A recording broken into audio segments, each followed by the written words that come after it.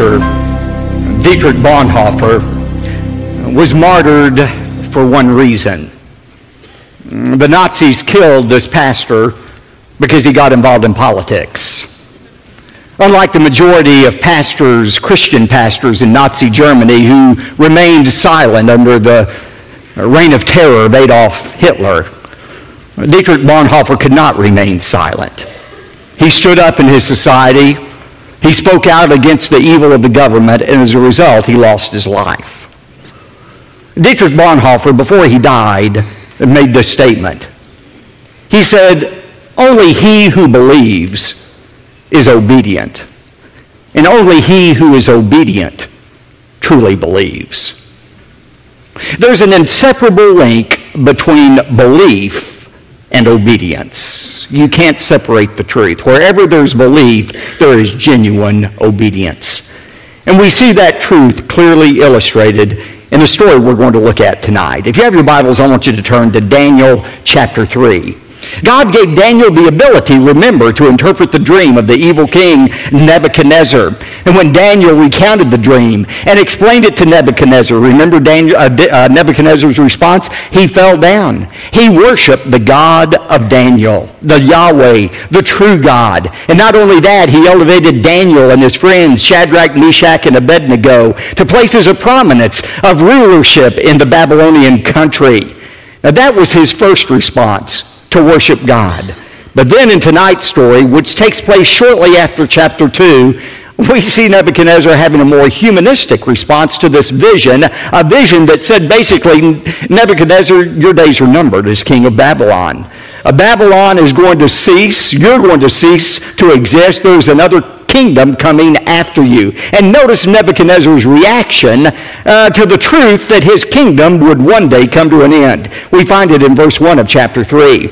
Now Nebuchadnezzar, the king, made an image of gold, the height of which was 60 cubits. A cubit is about 1.5 feet. So it was a statue 90 feet high. Its width was 6 cubits, or 9 feet. And he set it up on the plain of Dura in the province of Babylon. As Nebuchadnezzar thought about this dream and thought about the end of his kingdom, he said, you know what? I'm going to do whatever I can to prevent the end of my kingdom. I'm going to take matters into my own hands. I'm going to see if I cannot somehow thwart the sovereign will of God. And Nebuchadnezzar's motivation in this was not religious or spiritual. He didn't want people to worship him as God. Instead, he wanted their political loyalty. He wanted people to bow down, kind of like saluting the flag, and pledge their allegiance to Nebuchadnezzar. That way, Nebuchadnezzar thought he could make sure that there was no rebellion against him that would cause him to lose the kingdom. Now, it's said that this statue, 90 feet high, 9 feet wide, was set up on the plain of Dura. Notice that in verse 1, the plain of Dura. Archaeologists have determined that this plain of Dura was 6 miles south of ancient Babylon. We were talking about archaeological evidence for the veracity of the Bible this morning. Some years ago, French archaeologist Julius Opere found on the plain of Dura a base, a large brick construction that was 45 square feet and 20 feet high that very well could have been the base of this great statue that was made of Nebuchadnezzar. Now, again, the reason for this statue was not spiritual but political. Look at verse 2. Then Nebuchadnezzar, the king, sent word to assemble the officials of Babylon. That is, the satraps. They were kind of like city council members who governed over different provinces of Babylon. The prefects, the governors, the counselors. He brought them all up for the dedication of the image that Nebuchadnezzar had set up. And look at verses 4 and 6. Then the herald loudly proclaimed, "To you the command is given, O people, nations, and men of every language, that at the moment you hear the sound of the horn, the flute, the lyre, the trigon, the psaltery, the bagpipe, and all kind of music, you are to fall down and worship the golden image that Nebuchadnezzar the king has set up.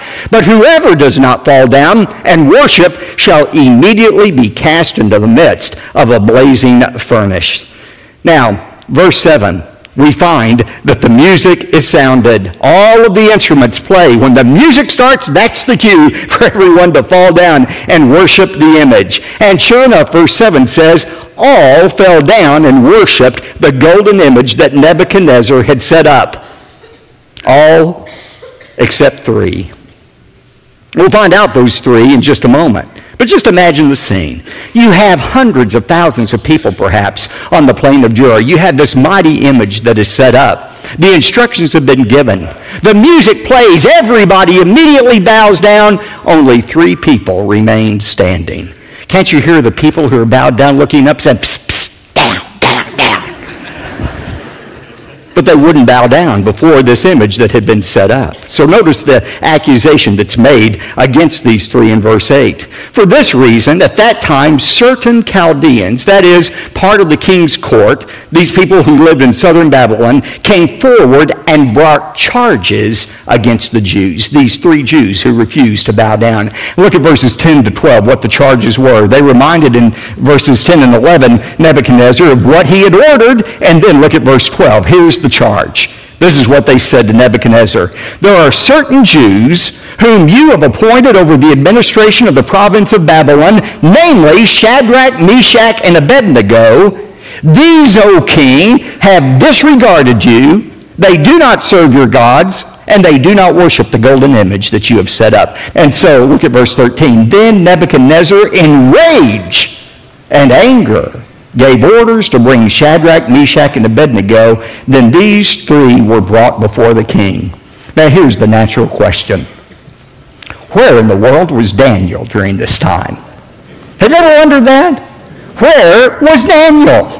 After all, he's the one who had these guys promoted. He's the one who led them to obey God and not Nebuchadnezzar. Where was Daniel? This week as I was preparing the message, I read all kinds of explanations about where Daniel was. Some people say, well, Daniel was now such a high-ranking official that for political reasons, he went ahead and bowed down before the image of Nebuchadnezzar. To him, it was no big deal. It was political and not spiritual. Now, that doesn't make any sense, especially given Daniel chapter 1 and how he wouldn't even eat the king's food. Another explanation is, well, maybe Daniel was ill on this particular day. Now, if I were choosing a day to call in sick to the office, this certainly would have been it. But I'm not sure that's a likely explanation. Some people say, well, maybe the king had dispatched him on a foreign trip as an emissary for the king to a foreign land. That's a possibility. We don't know. That's the bottom line, where Daniel was. But some have suggested that it was not fair for Daniel to escape this test when his 3 friends were being tested in such a severe manner. And that's really not logical to say this isn't fair, because the fact is Daniel was about to be tested. He had already been tested in chapter 1, and the lion's den was waiting around the corner for him in chapter 6. But there's a very important point and principle for all of us here. All of us who are God's people are going to be tested, but we're not all tested in the same way.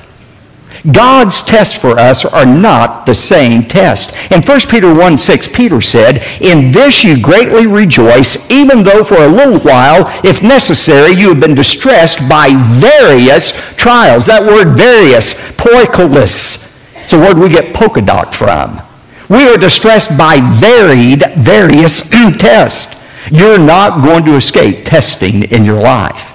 If you're not in the middle of a test right now, either you've already come through one, you're in the middle of the one, or you're getting ready to enter a test. But God's plan for all of his children is to be tested, not to destroy our faith, but to strengthen our faith. Now, notice verse 14. Nebuchadnezzar responded and said to them, to Shadrach, Meshach, and Abednego, is it true that you do not serve my gods or worship the golden image that I have set up? He said, maybe you all misunderstood, so let's try this again. I know you're new to our country. Maybe you didn't understand exactly what was being said in Aramaic, so let's try this again. Now here's the command. When you hear the music play, you just fall down and everything will be okay. However, he says in verse 15, but if you do not worship, You will be immediately cast in the midst of a furnace of blazing fire, and what God is there who can deliver you out of my hands? You see, Nebuchadnezzar had already discovered there's a God who could reveal secrets. But he had not yet discovered that this same God is one who is able to deliver the Israelites out of Nebuchadnezzar's hands. Now, think about these Hebrew youth. And remember, teenagers, they were about your age. They were probably about 17 or 18 at this time that they were going through this test.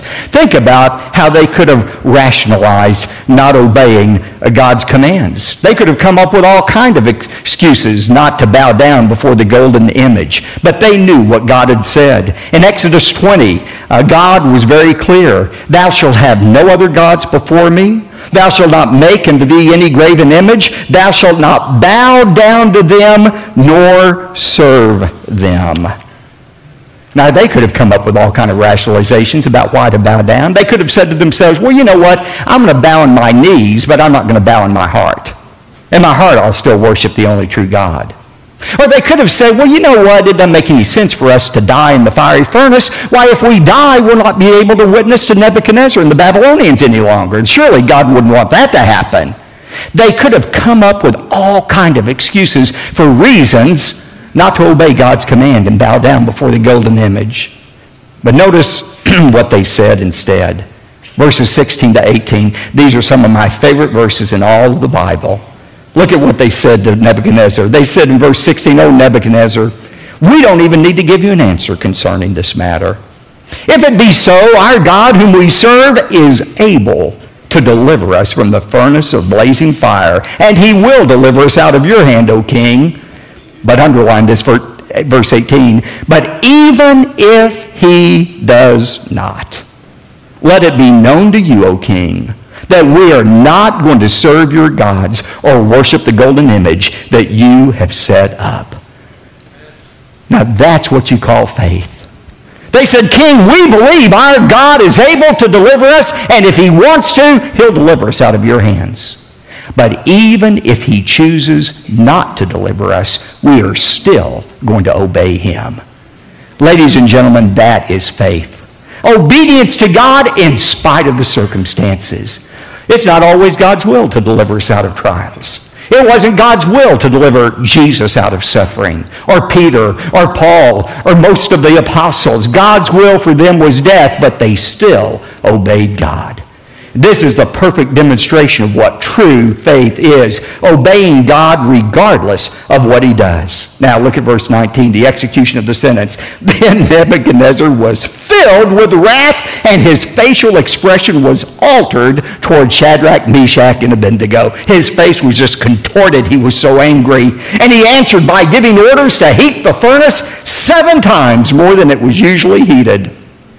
The Aramaic here means Nebuchadnezzar was as angry as he could have been under the circumstances. And his anger, like anger always does, caused him to do something very irrational. You know, when you're angry, you are literally out of your mind. And that's what Nebuchadnezzar was, because he does a very irrational thing. He says, I want that furnace heated up 7 times the normal heat. Now think about it.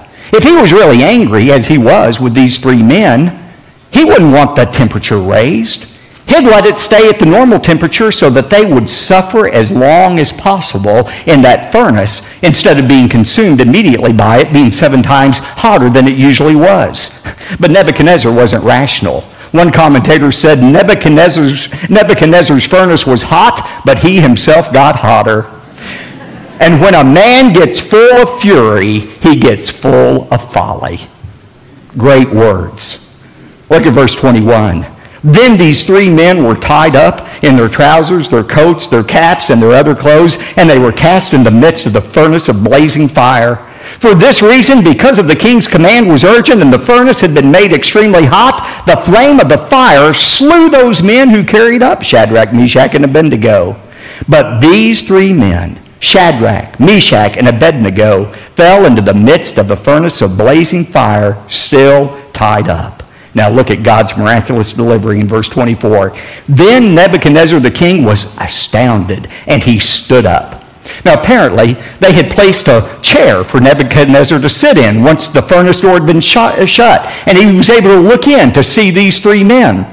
And when he looked into that blazing fire, he was so astounded by what he saw, he immediately stood up. And he said to his high officials, "Was it not 3 men we bound into the midst of the fire?" They replied to him, "Certainly, O king." Verse 25, he said, "Look, I see men loosed, 4 of them, walking about in the midst of the fire without harm, and the appearance of the 4th is like a son of the gods." 3 things amazed Nebuchadnezzar. First of all, these men who had been tied up were suddenly now free. Secondly, they were walking around without being consumed by the fire. But most importantly, there were no longer 3 men in there. There was a 4th man in there. And that 4th person they saw looked like a son of God. Who was that 4th person in there? I believe it was the angel of the Lord. Anytime in the Old Testament you read about the angel of the Lord, that is a reference to the Lord Jesus Christ. The incarnate, pre-incarnate appearance of Jesus Christ. That 4th person looked like a god to them. Verse 26, then Nebuchadnezzar came near to the door of the furnace, and he responded and said, "Shadrach, Meshach, Abednego, come out, you servants of the Most High God, and come here." And then Shadrach, Meshach, and Abednego came out in the midst of the fire. He wanted them out of the furnace. He called them servants of the Most High God. And look at verse 27. All of the officials gathered around and saw in regard to these men that the fire had no effect on their bodies. Not even a hair of their head had been singed, nor were their trousers damaged, nor had the smell of fire even come upon them. They didn't even reek of smoke after being in that furnace. In verse 28, look at Nebuchadnezzar's response. He said, "Blessed be the God of Shadrach, Meshach, and Abednego, who has sent his angel and delivered his servants who put their trust in him, violating the king's command. And he yielded up their bodies so that not to serve or worship any god except their own God." And as we'll see in a moment, this was not, and we'll see this more next time, this was not a conversion experience for Nebuchadnezzar. That would come in chapter 4. Nevertheless, there was still a command here that was given in verse 29. Nebuchadnezzar says, "Therefore I make a decree that any people, nation, or tongue that speaks anything offensive about the God of Shadrach, Meshach, and Abednego shall be torn limb from limb, and their houses reduced to rubbish heap, inasmuch as there is no other God who is able to deliver in this way."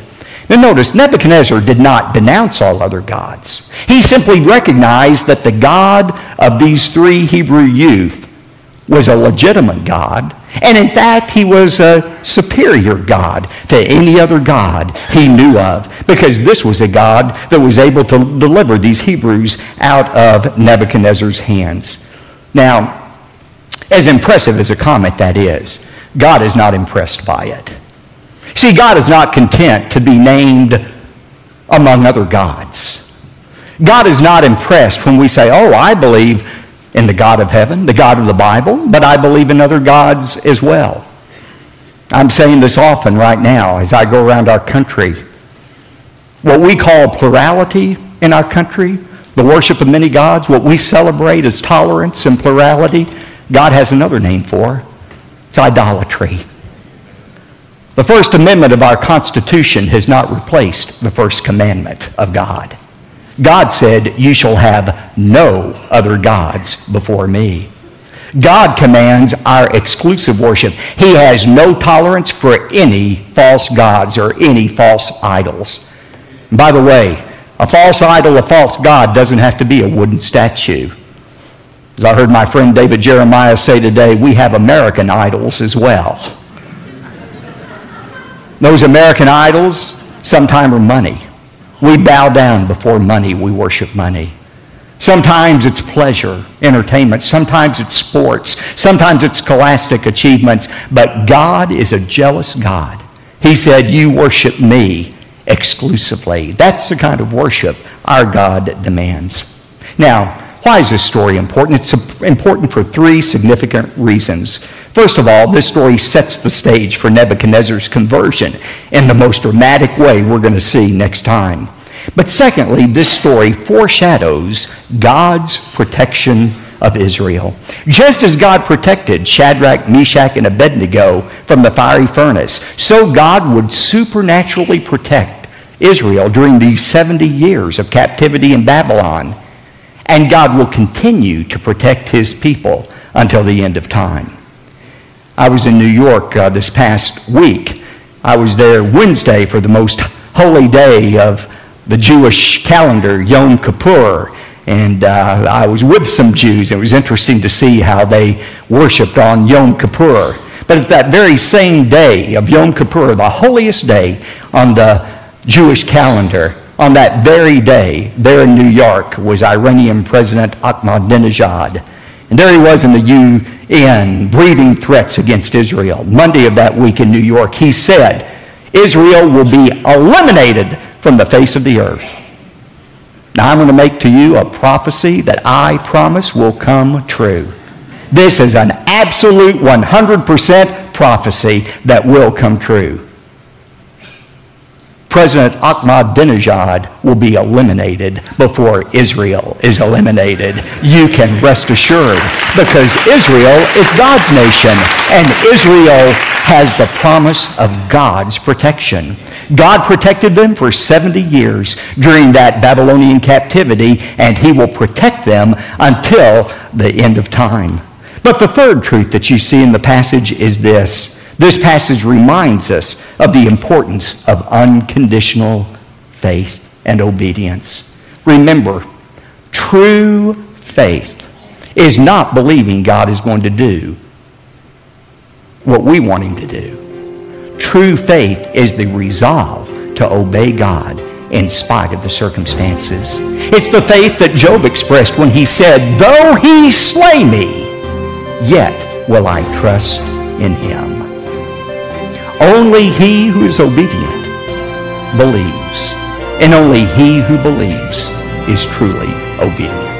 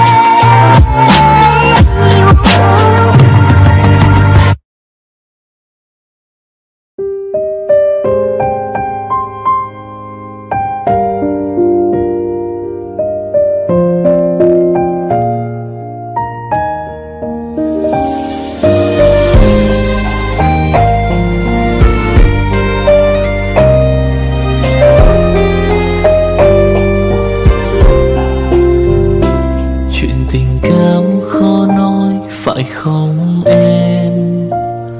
Chuyện tình yêu đâu biết được ngày mai. Rồi hôm nay em bên ai, nhìn em khóc trên vai. Thôi hãy quên đi, về với em hiện tại. Anh còn nhớ về ngày ta còn đắm say. Anh vẫn nhớ về người bên anh khi ấy. Em đã quên rồi câu hứa yêu trọn đời. Em bỏ anh rồi, em vui tình nhân mới. Cuộc tình này đã khác rồi, mình kết thúc em ơi. Chuyện tình này đã chết rồi, còn tiếc chi em ơi. Một lần em gian dối rồi, còn cố yêu không vui. Một lần em đã phản bội, làm vết thương chưa nguôi. Thì anh vẫn sẽ mỉm cười, người khác làm em vui. Còn anh xin kết thúc và giữ chút đau thương thôi.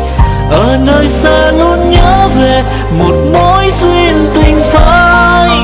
Đường em đi nay khác rồi, còn mỗi anh đơn côi. Đường em đi nay đã khác rồi, còn riêng anh mãi đứng đơn côi.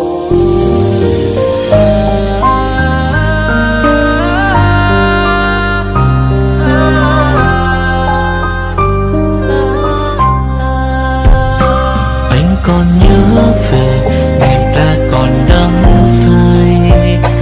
Anh vẫn nhớ về người bên anh khi ấy.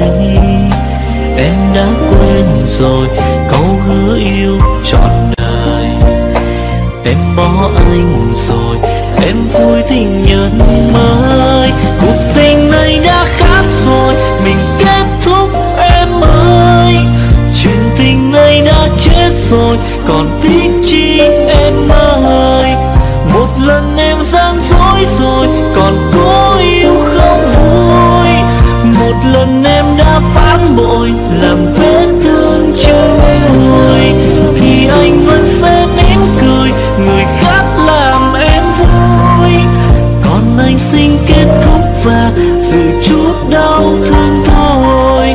Ở nơi xa luôn nhớ về một mối duyên tình phai. Đường em đi nay khác rồi, còn mỗi anh đơn côi. Cuộc tình này đã khác rồi, mình kết thúc em ơi. Chuyện tình này đã chết rồi, còn tiếc chi em ơi. Một lần em gian dối rồi, còn cố yêu đâu vui. Một lần em đã phản bội, làm vết thương chưa nguôi. Thì anh vẫn sẽ mỉm cười, người khác làm em vui. Còn anh xin kết thúc và giữ chút đau thương thôi. Ở nơi xa luôn nhớ về một mối duyên tình phai. Đường em đi nay khác rồi, còn mỗi anh đơn côi. Ở nơi xa luôn nhớ về một mối duyên tình phai. Đường em đi nay khác rồi, còn mỗi xin anh thôi.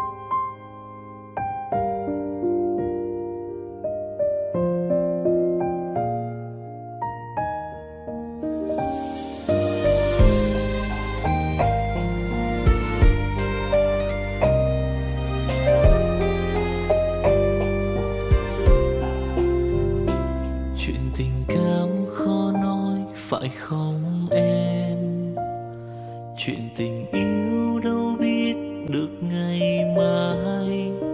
Rồi hôm nay em bên ai, nhìn em khóc trên vai. Thôi hãy quên đi, về với em hiện tại. Anh còn nhớ về ngày ta còn đắm say. Anh vẫn nhớ về người bên anh khi ấy. Em đã quên rồi câu hứa yêu trọn đời. Em bỏ anh rồi, em vui tình nhân mới. Cuộc tình này đã khác rồi, mình kết thúc em ơi. Chuyện tình này đã chết rồi, còn tiếc chi em ơi. Một lần em gian dối rồi, còn cố yêu không vui. Một lần em đã phản bội, làm vết thương chưa nguôi. Thì anh vẫn sẽ mỉm cười, người khác làm em vui. Còn anh xin kết thúc và giữ chút đau thương thôi. Ở nơi xa luôn nhớ về một mối duyên tình phai. Đường em đi nay khác rồi, còn mỗi anh đơn côi. Đường em đi nay đã khác rồi, còn riêng anh mãi đứng đơn côi.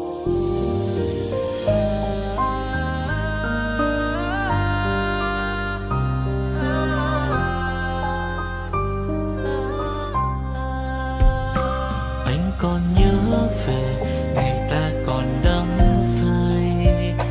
Anh vẫn nhớ về người bên anh khi ấy. Em đã quên rồi câu hứa yêu trọn đời. Em bỏ anh rồi, em vui tình nhân mới. Cuộc tình này đã khác rồi, mình kết thúc em ơi. Chuyện tình này đã chết rồi, còn tiếc chi em ơi. Một lần em gian dối rồi, còn cố yêu không vui. Một lần em đã phản bội, làm vết thương chưa nguôi. Thì anh vẫn sẽ mỉm cười, người khác làm em vui. Còn anh xin kết thúc và giữ chút đau thương thôi. Ở nơi xa luôn nhớ về một mối duyên tình phai. Đường em đi nay khác rồi, còn mỗi anh đơn côi. Cuộc tình này đã khác rồi, mình kết thúc em ơi. Chuyện tình này đã chết rồi, còn tiếc chi em ơi. Một lần em gian dối rồi, còn cố yêu đâu vui. Một lần em đã phản bội, làm vết thương chưa nguôi. Thì anh vẫn sẽ mỉm cười, người khác làm em vui. Còn anh xin kết thúc và giữ chút đau thương thôi. Ở nơi xa luôn nhớ về một mối duyên tình phai. Đường em đi nay khác rồi, còn mỗi anh đơn côi. Ở nơi xa luôn nhớ về một mối duyên tình phai. Đường em đi nay khác rồi, còn mỗi xin anh thôi.